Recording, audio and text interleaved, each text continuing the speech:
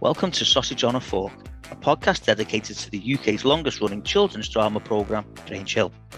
My name's Neil, and in each episode I'll interview a former cast member about their life before, during and after their time on the programme.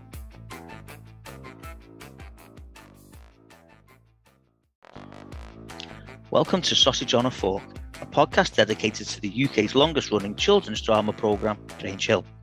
My name's Neil, and in each episode I'll interview a former cast member about their life before, during and after their time on the programme. Okay, welcome to the next episode of Sausage on a Fork. I'm very pleased to say that this week I've been joined by Lisa York, who played Julie Marchant. Lisa, welcome to Sausage on a Fork. Thank you. Okay, if we can just jump straight into it, and we'll go right back to before you were in Grange Hill. How did you get into acting? How did it all start for you? Well, I heard Fiona say something, and it was quite similar to me, actually. I was about 3 or 4 years old, and I was copying older kids in my street, dance moves, basically. And someone suggested to my mum at the time that I joined the local dance. Oh, right, okay. So I did that. Yeah, okay. So when you started the dancing, was it like just just a local thing, just on Saturdays, or was it with a point to going out and getting professional work? No, it was a very small. Well, actually, it wasn't that small, but there was. I think I was there on a Thursday or something. Uh-huh. But Sylvia Young had some kind of tie with the dance school, right. And when I was about 3, well, it's 74, so it's not 73, so I was 4. There was an audition for The King and I up in the West End, and I went for that and got it, basically. So I started quite young, really, but mainly theatre at the time. And then with the links to Sylvia Young, did you then start attending the Sylvia Young school? Is that how you then progressed? Not at all. No? No, not at all. It was really weird because through this dance school, Sylvie had, as I said, connections to it. So I'd got this audition, but I wasn't tied to her agency, right? Because my dad didn't want me involved in any of that really at the time. In between that, my mum died, so she saw me performing The King and I. But when I auditioned then, I think I was about 8 for Annie. Mum wasn't alive then, and then. Right. Again, this was through Sylvie. So I got Annie at the time. But for some reason, my dad didn't want me to sign up with an agent. Though she took a 10% or whatever it was at the time. I wasn't officially a Sylvia Young's child. And plus, she didn't have a stage school at the time. I think her stage school came about in about 1981, I think. So obviously doing Annie, and I did that over a sort of I was in it 4 times, basically, from playing Molly, the little one, up to July, I think I played. And then I was the understudy for everyone, apart from Annie, because I wasn't that great at singing. Right. It was okay. And then there were people there that I met that went to Italia Conti, and I auditioned for that and got into Italia Conti. And I was still doing Annie at the time. But a lot of I came out of the East End to go to one of those kind of schools that cost money. Right. And the local authority pretty much gave me a grant to attend the school. Wow. I wasn't the only one. Newham Council at the time was fabulous, allowing us sort of kids that didn't come from wealthy families to attend schools like that at the time. Oh, no, right. So no, that's really good, isn't it? Like, I imagine there must have been a few. We all come out of Newham, and there was loads of us that went to Italia Conti. Oh, brilliant!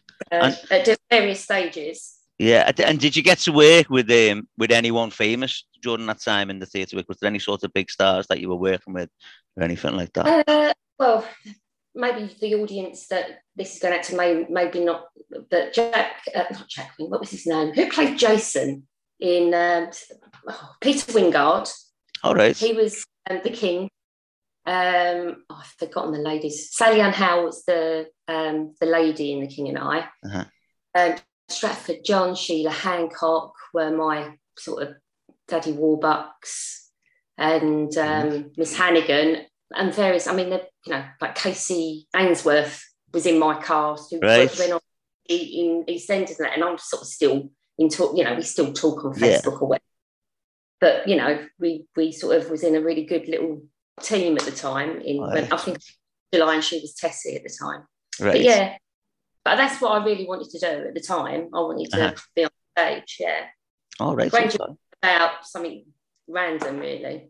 Yeah. So how did that come about then? How did Grange Hill come about? I think originally, I auditioned, but I was still doing Annie at the time for the Annette Fay group. Yeah. But I didn't go on any further. And then the next cohort came in, and me and Vince Matthews, who played Jeremy. All right, yeah. Time. I was a bit of a tomboy at school, and I broke my arm playing football, and I had really short hair with a great big cast on my arm. And Kenny McBain, who was the producer, was he producer? I think he was the producer. Yeah, I think he was. Made us audition, but it wasn't a scripted thing. So basically, put like a soapbox on the ground and asked me to sort of be on a soapbox and start talking whatever. And I thought I was slightly political at the time. I was a proper sort of like really into the unions and everything. So I think and obviously I didn't have a mum. So I think that sort of influenced me at the time. And I think I rambled on, and I think he just thought, oh yeah, I'll have a... That's okay. Yeah. So the pair of us. Yeah, because obviously you joined in 83, Series 6. Your year group had already been there for a year. So did you watch Grange Hill? Loved it. Yeah. So how did you feel joining that cast? Yeah, absolutely fine. It was a bit weird because I'd obviously got the PAR, and I was on holiday in Austria, which is another random thing, with a girl from school. And then I literally got back on the Saturday, and the Sunday I was going down to Wales. Right. And I was quite nervous. I remember meeting at Mile End Station, and we drove down there, and it was great. And it was in this sort of outward bound centre, and we was all put in bed, like bunk beds, like with the girls' dormitory and the boys' dormitory. Yeah. And I woke up to film, and I think I was like one of the first people to start filming that day, but my neck was like crooked. I was like that. And I was in agony. I could not do a thing. And like I'm trying to do my scene, and I was the newbie, and my neck was like to my shoulder, and it was becoming unbearable. And then I think, I don't know if it was a makeup artist or somebody like that, sat me down and literally crooked my neck back into place. Right. So that was my first day experience of filming. And so your first part of filming was the Outward Bound Centre trip, is that? Yeah. Wow. You can see I looked like a boy. Like, I had like a really short haircut at the time. But I loved it there. It was such a laugh. Yeah. Like filming outside, like outside scenes, if we was going away or on location, that's the word I'm trying to think of. Location filming was the nuts. It was such a laugh to do. And to experience all the different things that you did. So like obviously Outward Bound Centre, we were rock climbing, abseiling and canoeing and all these different things, but we was actually doing that as fun as well. So some of the scenes were filming, but then obviously we were there for a month, I think. So you actually get to do all these different things as well. So being a 13-year-old kid, because I think this was 82 when we first started filming it, it wasn't out to 83. I was like, oh my God, I come out of London, like we didn't experience anything like that. And I loved it. And I thought I was a bit of a boy at the time. I was quite tomboyish, actually. So I got way involved in all the things. But no, Wales was a scream. Yeah, I can imagine. And what a start for you as well. Like, because I imagine going away might have made it easier to get to know the people you'd be working with as well, like, you know, the likes of Alison and Lee. Oh, the Lees were little rascals, to be fair. I Especially, can imagine. I think Diane Cooney or Julianne Steele joined the same sort of time as I did. Right. And I don't know, it must have been downtime or something. And Lee, the two Lees actually, started bundling her or something. And it was only rough play. It was nothing malicious at all. But she fainted. Wow. And right. Okay. It was like, oh my God. It was quite a big, I mean, it was nothing really. Yeah. But no, it was fun. Good fun. Excellent. Because you also, was it that year when you did St. Albans as well? Was that in the same year? Because I was watching that episode just in preparation for this today, and it actually your storyline in that episode it got quite, like, it gets quite dark with that, and when you think about, like, the fact that it was going out for kids at tea time, even last night I was thinking that it's amazing that storyline was on at that time for kids for anyone that's listening that doesn't know, Lisa's character Julie and another girl, Annette, just get in the car with two lads who said they'll give them a lift to somewhere in St. Albans, but then it just takes a really dark twist with these two lads saying they'll drive them back and it's alluded to but not mentioned. It's sort of, we'll give you a lift back if you do something for us. And I was watching it and thinking that it's really, really, really amazing that it was out for kids to see at that time, because things like that, you know, do go on, but things like that had never been shown on kids' telly before. Exactly. So that it's that thing when people say about Grange Hill being the groundbreaking thing that it is. I just think that storyline is it was almost horrific for kids to see it, but it needed to be shown. Like, yeah, it was really bizarre though, because at the time obviously I was with Nadia, and it didn't feel at the time to be such a dramatic story. And to be fair, I had not seen that in a long time. Uh-huh. However, my voice, I know, is so high in it. I mean, it's so squeaky, so that always stands out. And me and Nadia, we was on the coaches. They take you everywhere to different locations, and we somehow ended up in a petrol station, like a big petrol station.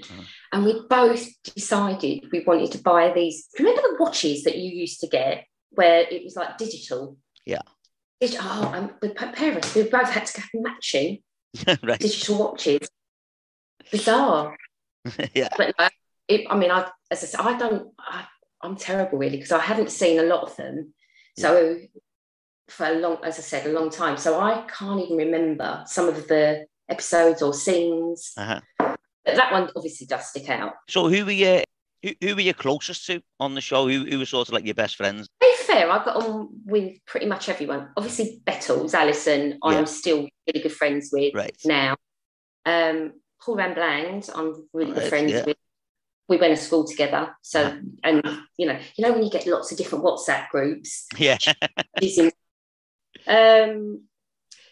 you know what? I couldn't really say a bad word about any of them. Nadia, I hadn't seen Nadia in years. I mean, probably 25 years. And we had obviously had the 40th anniversary.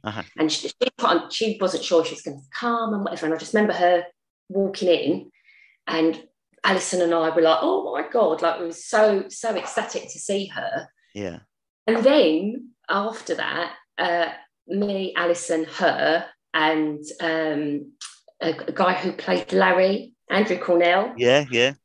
We all ended up in a pub in the East End because one of Andrew's mates was singing there. Right. And I've got the video, it's so funny. So then Andrew gets up and starts singing Sweet Caroline, and there's all of us, and it was just such a blast to be with her, because I hadn't seen Andrew in so long either.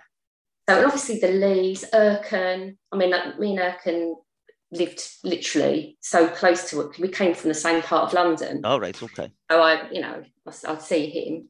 But yeah, I can't really say. There was, Mark Burdiss, Sue Tully, you know, all of them. Yeah. They're all really nice people, really. I can't complain at all. Who did you enjoy working with the most? Did you ever get a thing where you thought, oh, I'm working with them today, or I've got a scene with them today, or was there anything like that? I loved, I think that was, Series 6, the Gripper Stepson racial thing, the McGuffey. I couldn't really say a particular person I liked working with, but it was because it was such a blast to do. It felt like it was at school, but sort of filming. But it didn't feel like an acting job, so to say. Yeah, I get you. Yeah. It was just a load of kids having a laugh, really. I asked Ricky this question the other week. You weren't involved with running over into the top of the pops or anything like that, were you? I wasn't. No. I didn't sneak it. There is somebody I know that snuck in Right. to it. I was slightly stuck because the original series was filmed at the BBC Centre. Uh-huh. And, I mean, we were a little bit naughty because we used to run around and cause riots and different other things. But I actually remember I was a Madness fan, massive. I loved ska music at the time. All ska I really, really enjoyed. And we were running, probably with Sparksy knowing what was going on. Running with him, probably, or Alison. And literally crashed into Chrissy Boy, who was no way at the time. Yeah. Yeah. Oh, I was starstruck. I really was. Bear in mind, like, got Elton John's autograph because he was there, you know, like silly things like that. But I was more starstruck by Chrissy Boy from Madness. Oh, excellent. So yeah. So we've mentioned just a couple of the storylines. Do you have any favourite ones yourself? Any favourite storylines? Any favourite episodes? As I said, doing the location episodes and obviously Way the best. I loved an episode that me and Nadia did, obviously, in there, and we have a fight or something about camera. But I really can't pick a particular thing. They all sort of seem to roll in one. Yeah. It's just us all having a laugh. Yeah. I know it sounds very unprofessional, but we were kids. Yeah, no, that's it. That's it exactly. Like, and you've got 30, 40 kids together. You're going to have a laugh, aren't you? Let's be honest. There used to literally be about 40 kids on set at once. Yeah. Especially if you are doing location scenes. Yeah. We was like an army. Yeah, and I hope you don't mind that. There's just a couple of things I've just picked out over the years that you were on there. The first one is the Brighton Rock musical. I watched that episode the other day, and you were not involved in that. Was there any particular reason? Yeah, it was. Yeah, a lot of my Conti friends were like Italian Conti people were in it. Louis Spencer's in it actually. Louis Spencer's in it. Yeah, yeah. I was getting in a little bit of trouble at school. Ah, right, okay. And I was a bit, I wouldn't say rebellious, but a bit arsey. And some of us from the 4th year and the 5th year got put into a separate class because I was doing, and a few others were doing our maths and English the year early. So I would have done it in the 4th year rather than the 5th year. And I was a bit arsey. And I remember being in a classroom. Bear in mind, it's probably not the whole truth. This is how my head remembers it. Yeah, okay. Yeah, it's how I remember it. And I was trying to catch up with some homework through different lessons. Bear in mind, it was a stage school, so we weren't particularly educated well. Yeah. And there was a particular maths teacher, Miss Standish, and she was looking at me. She said, "What are you doing?" She said, you what are you doing? I said, "I'm catching up with some homework." And then she said something really random. And she turned around and said, "You know, we can make you not be on Grange Hill." I went, "Well, like cocky." I went, "My contract's with the BBC, not Italia Conti." Wow, and literally, no, I was so gobby at the time. And I think that was let's say Monday. By the Friday, I'd gone home from school, all happy. And then my dad looked white as a sheet and he went, "I've had a phone call from the school. You're not doing Grange Hill anymore." I lost it. I mean, I was hysterically crying. I mean, I was devastated. Right. because one, I was so frustrated that they had the power over me to make that happen.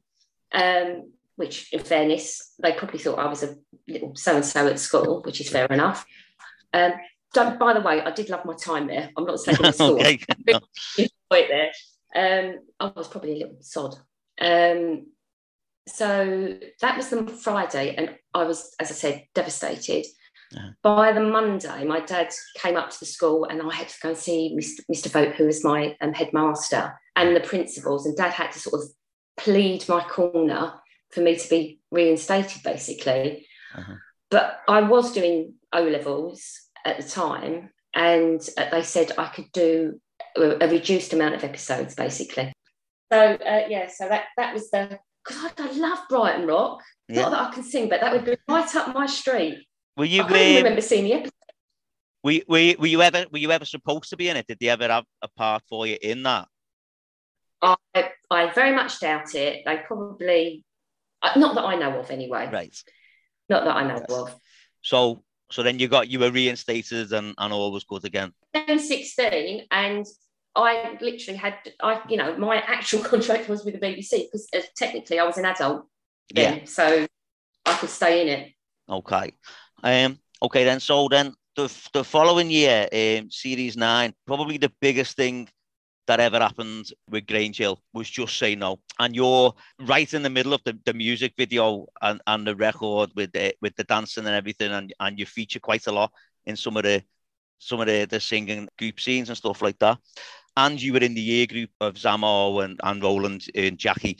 And then the White House trip comes along.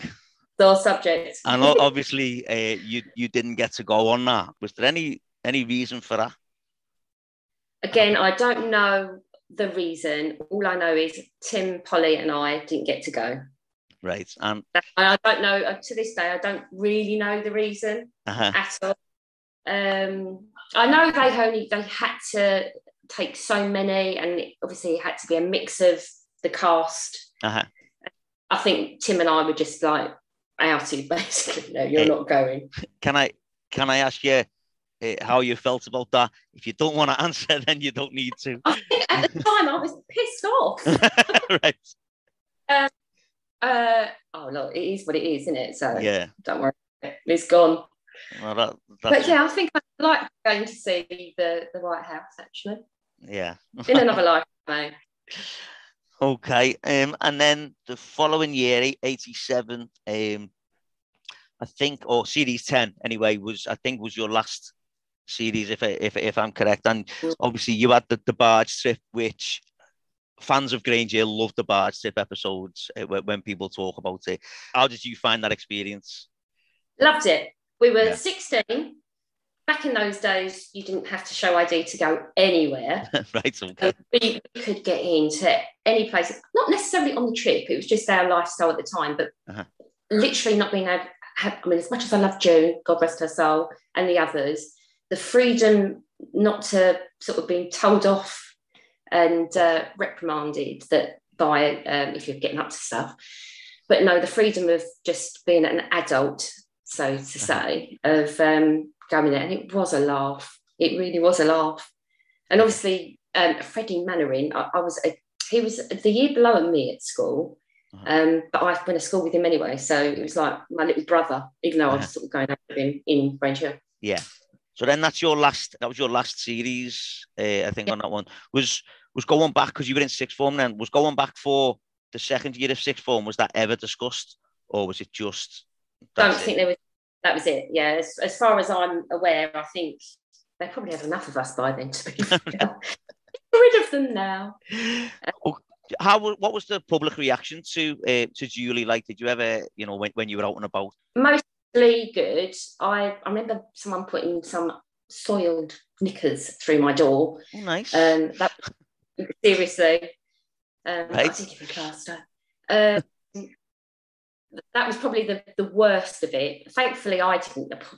Thankfully, my dad discovered those.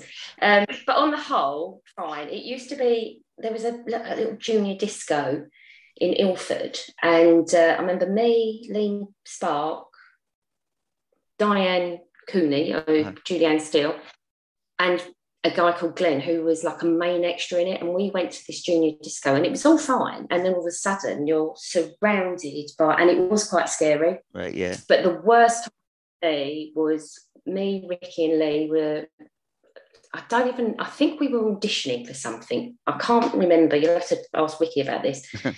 But we were filming in a school in Hackney. It was an all-girls school. Uh-huh. And so we'd been filming there for, I don't even know what we were doing there, to be honest. And we all left.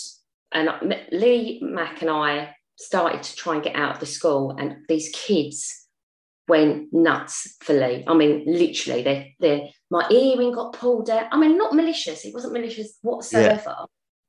I think they was just so, like, you know, in awe of Lee, really. But I bear in mind, I was half the weight. And all I remember him is literally picking me up and running through the street with, like, literally holding me. Oh, it's bizarre. It was bizarre, and that's probably the hysteria. I mean, we did something up in Liverpool, I think Soap Aid, which was quite mad. Yeah. It was like, a bit of hysteria, I suppose. But to be fair, I mean, I was only Julie Marchant. It's not like I was Tucker Jenkins or anything, you know what I mean? So I was away with a lot. So when you were up in Liverpool, was that when you were playing football at Goodison Park? No, I didn't get to do that either. Didn't you? No, no way. No. I'm only joking. I don't even know why I didn't get to do that. No, we did it was called Soap Aid or something.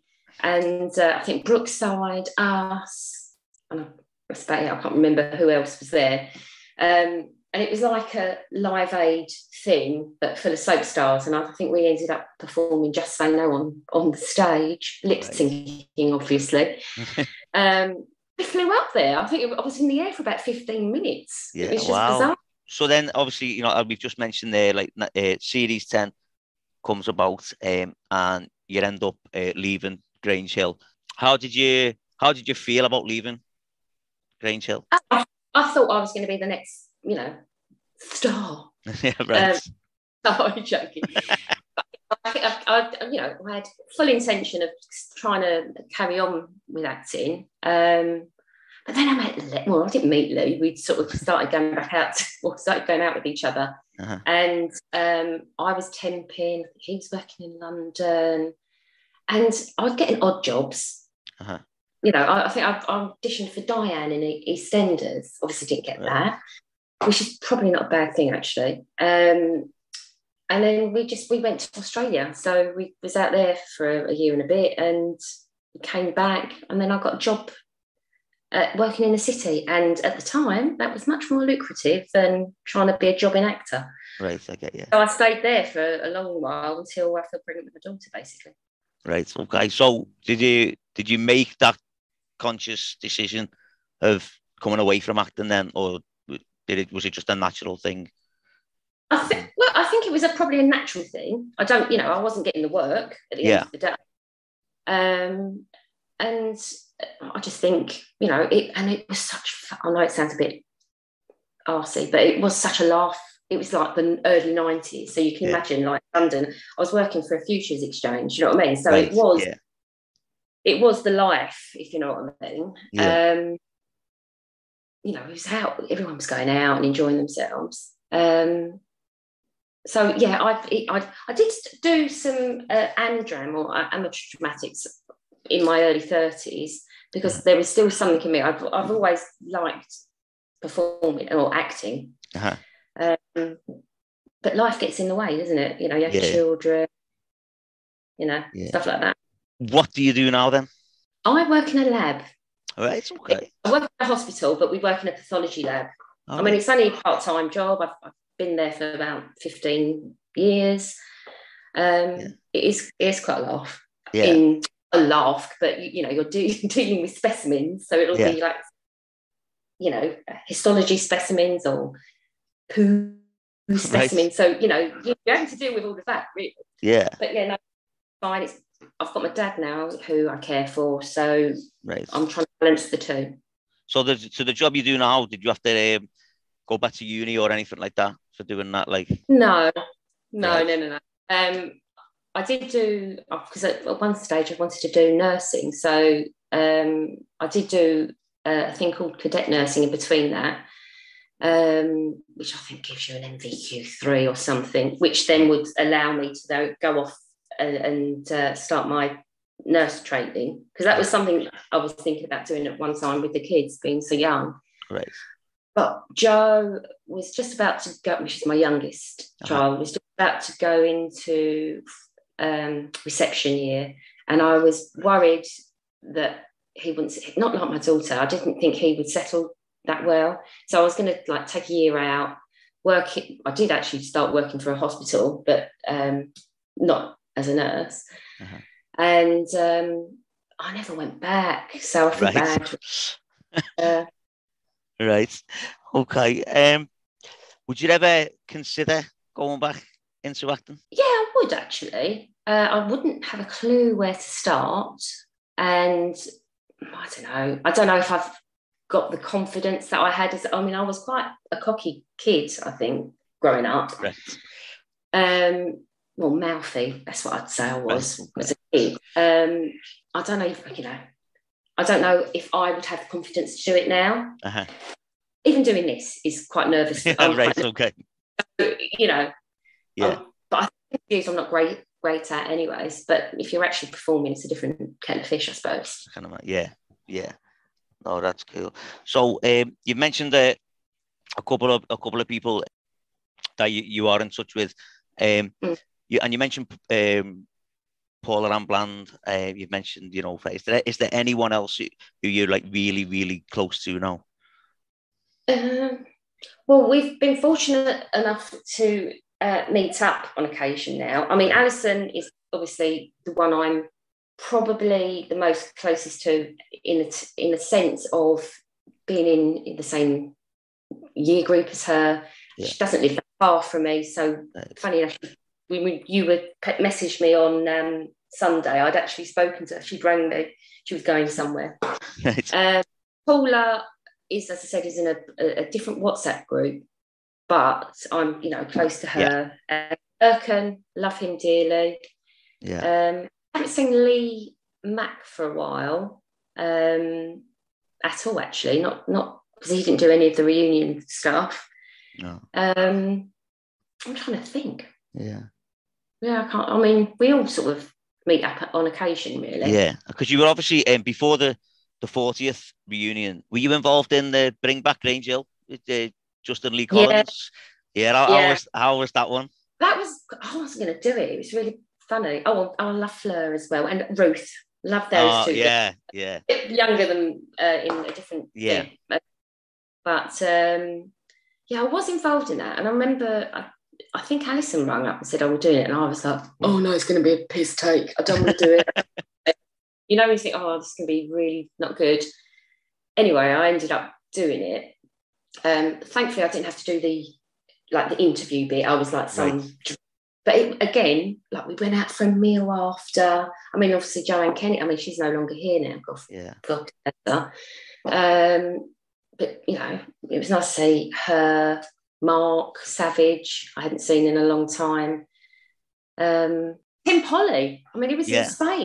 They flew him in. I always thought it was quite a coup getting Mark Savage in, because I remember a programme the BBC did about actors who'd gone from Grange Hill to EastEnders, and then they did little snippets of what the actors were doing now, and they didn't know where Mark Savage was. It was like Mark whereabouts unknown, and then obviously he turned up on that, and I thought that's amazing that they've got him on that, because obviously like George Wilson was on that as well, wasn't he? And love George. They interviewed him on that as well, didn't they?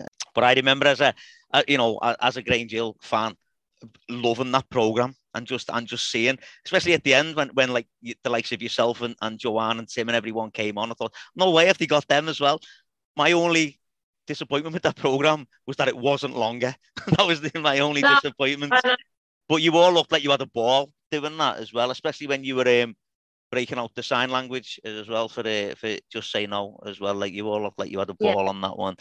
Just a few more questions just before we finish. Other than Julie Marchant, who was your favourite character on the show? If I'd liked to have played a part, it would have been Sue Tully's. Oh, right. Yeah, she was quite a feisty one, wasn't she? Suzanne Ross, she was a good one there. Okay then. That was going to be my next one about who would you have liked to have played, but it's just sort of amalgamated the two there. So my last question is, why do you think then there is still such a great affection for Grange Hill? Why do you think people like myself are still talking about it? Well, no one really spoke about it for a good number of years, but after about 2008, I think people started to get more interested because it was like the 30th anniversary. And obviously, as time goes on, people are so into nostalgia. Yeah.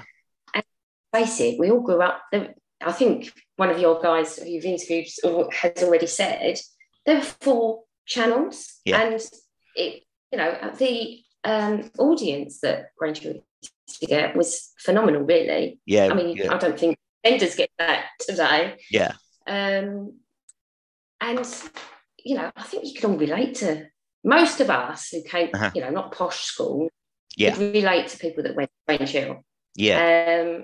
And the story, I mean, I know people's mums watching it, but I think secretly we're all quite rebellious and we all like to know. I think a lot of children went round to their friends to do their homework when Grange Hill was on. Yeah. Well, Lisa, thank you very much for agreeing to come on. I know you were a little bit apprehensive about it, but it's been great listening to your experiences. So thank you so much for coming on and talking about it. It's been wonderful. And for those of you who are listening, I will speak to you next time.